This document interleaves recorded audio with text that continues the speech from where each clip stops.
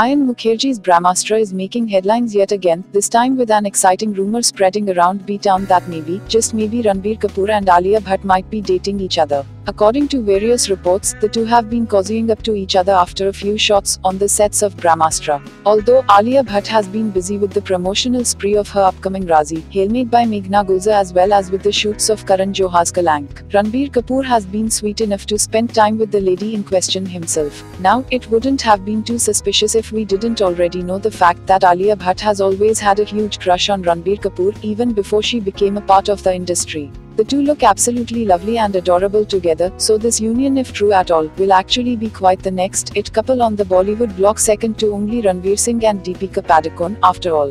However, our suspicions grow more in heights due to Ranbir Kapoor's sheer protectiveness towards Alia Bhatt. Recently, Ranbir Kapoor dropped by Alia Bhatt's Razi's screening.